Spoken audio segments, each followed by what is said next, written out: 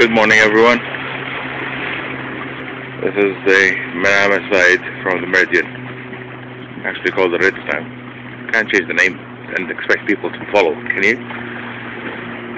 This is a new habit that Francis has pushed me into. And that is come out early in the morning for a nice walk on this lovely island, man-made, at the Ritz Carlton Hotel. Walk about maybe, I don't know, 5 kilometers or something in about an hour and a half. Not bad, can go at a good clip. Hopefully it'll get something out of it.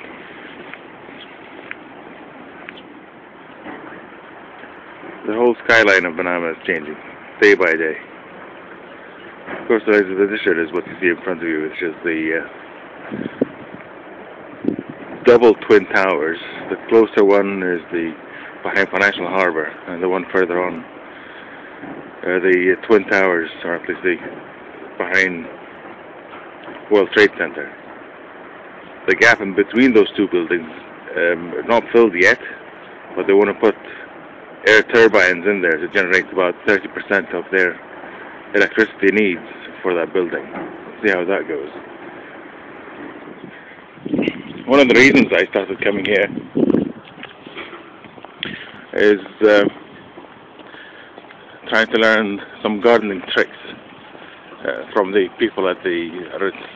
Unfortunately, I was a bit disappointed because all you see here are the very, very basic kind of plants and screens. We've got plenty of petunias and palm trees, a few bougainvillea thrown around, plenty of trees that will provide screening, either from the wind or for privacy. But apart from that, you don't see anything that is breathtaking. You've got a huge area, fantastic potential to really do something out of it. But I guess in their defense, it's not. It's a place for business. Okay, you relax a little bit. You attract more customers. If you had spent a little bit more time in designing better gardens and better environment. They used to have a nice aviary with some macaws and parrots and Amazonian kind of birds. That's been ripped up, and an extension to Trader Vic's is actually being built now. Just such a shame. The lagoon, both the freshwater and the lagoon with the saltwater, are fantastic. Very nice, sandy beaches and all that. Hardly anybody comes here. I think even on Friday, it's not really that crowded. It's not that expensive to actually get a membership. I think they've put up the price now. It's about 800 dinars, which is about $2,500, something like that a year, for a family membership, which is not too bad. But anyway, back to the gardening bit. They could have spent a little bit more time and effort in designing it in a way to show off the place quite nicely. Even around the chalets, they have made an attempt.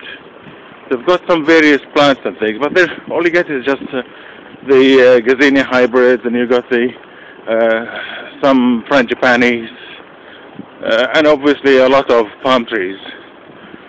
Some screw pine, a little bit of ferny kind of stuff, but nothing awe-inspiring, which is such a shame. I mean, if you look at this is a good spot to have a look. Look, these are on the right-hand side are the chalets, and then on the beach, all you get is the vitex, and you get bougainvillea right in the middle of the vitex tubs that they've created. And maybe about 100, 200, 300 palm trees. But nothing really that would draw you really in, unfortunately. To give you an idea of what one of these chalets look like as far as their gardens are concerned, I'm a little bit closer. You gotta agree, it's made some kind of attempt here, but nothing that is, I mean, look at this, overgrown screw pine all over the place. You got vitex, at the bottom of the screen. And you got various other bits and pieces, but that's nothing much really. It's such a shame, isn't it?